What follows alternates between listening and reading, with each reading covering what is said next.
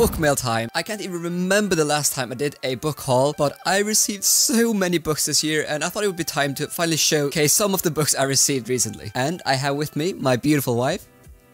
Hello. And she will rate the covers and tell me if I should read these books or not. Alright, let's get into it. And we'll just start in no particular order. Okay, firstly, I received an art copy of Sons of Darkness by Gaurav Mohanty, which is a book that Patrick Leo has read and rated really, really highly. I believe Johanna also read it and rated it really highly. This is an art cover. The interesting thing is that this is actually the cover page of the arc, which is quite unusual because you have the quotes here, and the official cover is actually on the back. What do you think about the cover? I mean, I don't know what I think about the mixed sort of swapping around, because I would have thought then that you're supposed to read this book this way around, and I was like, oh, okay, cool, maybe they've done that, but no, I think it's just a little bit weird. It throws me off. Yeah, and this is an art copy, so this isn't the final one, but I believe this is the first Indian inspired grimdark epic fantasy, so that's a mouthful, but yeah, look forward to reading this one. And next up we have Seeds of War by Silva. I recently read this book and I really enjoyed it. I gave it 4.5 stars. It was paced beautifully. It's grimdark, but it wasn't overly grim, and the magic system was also really interesting. And I think this cover is absolutely phenomenal. What do you think? I think it is nice, yeah. It reminds me of like a video game kind of thing, like a PlayStation game kind of thing. I mean, I don't think I need to sort of recommend this to you. You've already read it, and I know that you liked it and you enjoyed it.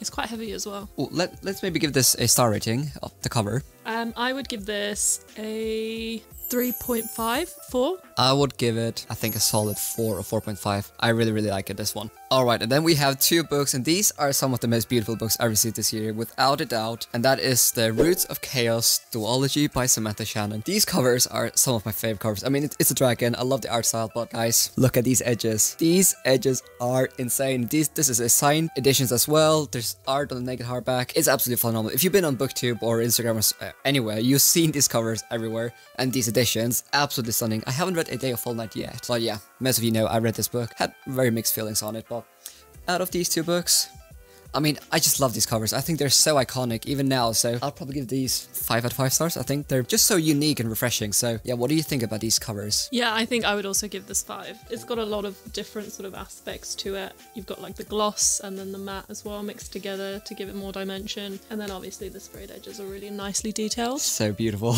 So yeah, I think this is a 5. If only the cover lived up to the story. And we have more Broken Binding mail, and this is the Tie Child trilogy by R.J. Barker, and again, the edges. So beautiful, and the third one is going to arrive soon, and you're going to have like a full pattern across the 3 books. It's so beautiful, and I also love this art style. I think it's very, very cool. The names is great, and if you didn't catch it already, I'm hosting a read-along for this series starting in June, so please join my Discord server and join the read-along. It's going to be lots of fun, and we already have 200 members on the server, so yeah, I really look forward to reading this one. What do you think? I would give this, well, I will probably give the covers 4, but those edges are solid 5 out of 5 in my opinion. They're so good. I'm not the biggest fan of this kind of style, and that's just my personal preference. It's nothing to do with this not being that great. It's just like Robin Hobb, like that kind of style. I don't really like that, but I can see that you did, like, I don't know, it just reminds me of back in secondary school when you had to make like these maps and you sort of used tea stain and like burnt the edges and then you drew your own map. It just reminds me of that for some reason, but I understand why people would like it, because there is detail in here. There's a lot like going on, and the sprayed edges really sort of break this up for me. So I would say mainly purely because of the sprayed edges and because my criticism is just my own preference. 4.5. Not bad. 4.5 for a cover she doesn't particularly like. But yeah, join the read along. Then we have a book I recently found in a charity shop, The Chronicles of Black Company by Glenn Cook. This is apparently one of the authors of the grimdark genre. Personally, I've heard very, very mixed things about this series, but this is the whole first trilogy in an omnibus, and it was like £1 or £2, so I had to pick it up. But I'm hoping to give the first book a read, because they're not that long either, but yeah, when it comes to the cover, I'm not a massive fan. You barely see what's happening because it's so dark. But The Chronicles of Black Company, I think the name is better than the cover, if I'm being honest. Basically, it's just lacking contrast, really, isn't it? You can't see anything. I didn't even notice there was a guy there until I really looked. There's another guy there now, apparently. Just saw him there. To be honest, this cover is a bit rubbish, I think. I think they could do better. This does not reflect on the actual content in the book, let's remember that. So the cover, I would give a 1. I might agree. Maybe not a 1, but maybe a 2. It's quite boring. Next one is a book I very recently received, and I'll actually post a picture here of the whole package. The Dress of the Emerald Sea by Brandon Sanderson. I just love the art style for the UK covers of the Cosmere, just a contrast. I'm just a huge sucker for white covers, so, and I've heard so many great things about this book, so I'll definitely hope to give it a read this year. So if you read this book, let me know your thoughts. I've heard so many great things. They also sent me an art card, so now I have the cover twice. But yeah, probably give this around 4.5. I just love white covers because there's so much contrast, and also I've heard the story is really great. Yeah, I think this is quite a good sort of example of that you don't need to have that much going on, and like just a little bit of contrast goes a very long way. You don't need that many colours. I like how clean this looks, and I think I just appreciate sort of the different textures that you see in the actual sort of design itself, and the text is clear. I think I would give this a solid 4. Next up we have Empire in Black and Gold by Adrian Tchaikovsky. So this is the UK cover. I believe that this book probably has had like 3 or 4 different covers throughout the time, but this is the most recent cover, and this is a 10 book series, and this is the first one. So I've heard some great things about this, also very mixed. I've heard the latter half of the series isn't that great, but I definitely want to give this a go because I read 2 of Adrian Tchaikovsky's sci-fi books and I didn't particularly enjoy them, so I feel like I need to give some of his fantasy work a read. But yeah, Empire in Black and Gold, I know Alan loves this series, and yeah, the cover is just alright. At least there's like good contrast, but it's quite generic in my opinion. I feel like this is the type of book that you see the cover and you're like, meh, but then once you've read it, you're like, oh, the symbolism, and you're like, I know why that's there, kind of thing, and then it's really cool. I think it's okay, but I mean, I wouldn't, like, if I saw this on a shelf somewhere, it wouldn't really catch my eye. I'd just sort of move on to the next thing, really, to be honest. So, give it a 2. I think the thing that's best about this book is really the edges. That does actually add quite a lot to the cover in this case. So yeah, probably would agree on a 2. It's not horrendous, but it's nothing special. Then I received Shield Maiden by Sharon Emmerich. This is one of the Goldsboro edition. This also has nice edges. It is signed and numbered, and I don't have any plans to read this book because it doesn't sound like it's gonna be up my alley. But yeah, I think this also sounds quite generic, and yeah, I don't know what it is. I read the premise, and I don't think it's gonna be a book for me, so I'll probably just get rid of this book. But if anyone has read this and think that it is an amazing book, let me know and I might keep it, but yeah, I'll probably unhaul this book quite soon. It's got a decent amount of colour and slight details in there, sort of the sword. I mean, it's a decent one for having like a sword at the front. There's a lot of those out there. I'd probably give it a 3.5. I don't think the cover is horrendous, but yeah, probably not gonna read this. Then we do have some more self-published books. Actually, today I received The Return of the Knights by Gregory Texas. I'll probably butchering that name, but this also has sprayed edges, which is really cool. It is signed, and to be honest, I haven't heard much about this, but I like the bright blue, and I think for having a sword, it is quite nice looking. And The Return of the Knights sounds like a quite generic fantasy title, but yeah, it's definitely intrigued. So yeah, thank you so much, Rebecca, for sending me this. I really appreciate it. You see, originally I thought this looked quite cool, but I feel like this blue should have been the edges. Like, I feel the edges isn't quite matching the blue.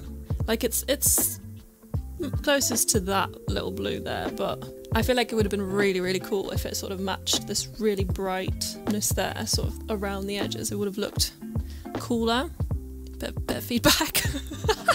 I do think this is quite cool. Again, it looks like it's going to be like a PlayStation game or something like that, like a really epic one. So I don't know, I'd give it about 3.5 again. And then we have another self-published book, The Way of Idan by Philip Chase. You've probably seen this cover everywhere, and I read this book already. I made a full spoiler-free review on my channel as well. Gave it 3.5 stars, and I'm really excited about book 2. This is a really solid classic traditional fantasy. So if you love Tolkien or something like that, or 80s fantasy, definitely check this one out because it's a very solid classic fantasy. And for the cover, actually initially when I saw it, I didn't like it at all, but the more and more I look at it, the more I appreciate it, and also it is different from all the other covers we've seen recently, and it does fit the vibe of the story really well. So I actually think this is quite cool, like sort of the concept, and then it's also kind of like a modernized stained glass window. The only thing I kind of wish, but obviously this is just me criticizing for the sake of criticizing and not knowing how much things cost, but like if there was like some things were in gloss or something, like the outline, like the black outline, if that was kind of like in gloss, or there's some sort of indentation. But yeah, I think this is quite creative and quite cool. I think it's gonna get a 4. Yeah, it is actually a solid cover, especially after you read the book. I think if it's the right one, it's a very minor thing, but I think all fantasy series, they should have the number on the spine of what book in the series it is. A lot of them don't. I really appreciate this. There's like a tiny one here, so yeah, brownie points for that. So the next one is a birthday gift I bought to myself because someone bought me a gift card to the Broken Binding, and I just straight away went out and bought God Killer by Hannah Kaner. Is that how you pronounce the name? This is a really nice edition. So it's just black spread edges, which is quite nice. But this end paper is so beautiful, and this naked hardback is lovely as well. And this one is also signed and numbered. This book was actually sold out, but suddenly they had some more stock, only around 15 copies or something. So I was really fortunate to actually grab this, and I've heard a lot of great things about this one. So yeah, there's nothing like buying books for yourself as a gift, is there? But I actually really like this cover. This is one of the reasons. He looks at me because I don't buy him books. She says I have too many books already anyway. So one of the reasons why I bought this book is because the title is really cool, and I really like the cover. It just looks really nice, I think. Probably give it like 4.5 when it comes to the cover, and it's a short book. We don't have that many short fantasy books, so yeah, hoping to give this one a read this year. Yeah, I think this is really cool. I really like this. I really like the style and the detail, and sort of just the way that sort of the title and stuff sort of curve like that, and then you got like the little gold dots throughout. If the sprayed edges kind of like had a bit of the detail in there, would have been a 5. So I'm thinking I'm going to give it a 4.5. So we have 4 more books to go, and the next one is a book I received yesterday because I just finished book 1, which I'll put up here. But this is book 2 in the Reborn Empire Quartet, I think what it's called. We Lie with Death by Devin Madsen, and I love this art style. One of the reasons actually I picked up the series, and I've had it on my shelf for around 2 years, the first book. But it's only because of the covers. It's just something about the contrast. It just looks epic, very atmospheric. Love the titles as well. And I haven't heard many people talk about it, which was also a reason why I wanted to check it out to see if it was worth it. So yeah, this is book 2, and yeah, I'm definitely gonna read this sometimes this year. I gave the first one, I think, 4 stars. It was quite good, but I could make a whole review about that book. But yeah, what do you think about this cover? I think it's cool. It's got kind of like that fine liner pen sketch/draw design going on. I would give this 3.5. And again, this one has a number. Tiny details like that, I really appreciate it. And the third last book is Untethered Sky by Fonda Lee. This is a short novella. I read this book as well. I really enjoyed it. It was a very solid novella, and especially considering how short it was, I thought it was a great story. So if you want to read something short, definitely pick this up. It's like 150 pages, and there isn't that much text on each page, and I just love Fonda Lee. I will read everything she writes. When it comes to the cover, I also think this is quite cool. It's definitely a lot of details. You can see the person really well, and the eagle in the background is so cool. So this is probably the best Fonda Lee cover I think she's had so far. Obviously I love the Greenbaum Saga, but the covers are quite generic, so this one is quite cool actually, I think. So what do you think about it? I like it. It's kind of got like that classic painting style that you'd see actually on an actual canvas hung up somewhere.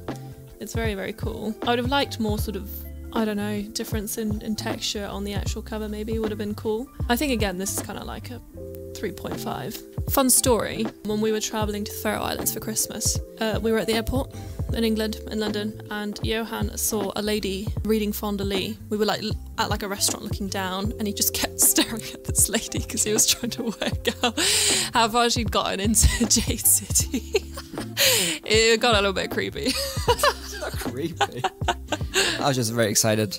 It's not often you see people in public reading your favorite author. Alright, 2 more books to go, and this is an art copy of The Book That Wouldn't Burn by Mark Lawrence. So the official title is On the Spine, and here it says All Books Fall to Dust. This is actually very similar to the final cover, except I think the final cover is a bit more bright, and obviously the title is going to be on the cover. I was really fortunate to receive this. I've read this already, and it was actually quite a big disappointment, which I know is probably going to be an unpopular opinion, because so many people have said this book is like a 5 out of 5 for them. I'm probably going to give it a 3 out of 5. I read now 3 different books by Mark Lawrence, the first book in 3 different series of his, and I'll give them all of them 3 stars. I don't know what it is, but there's just something about Lawrence's style.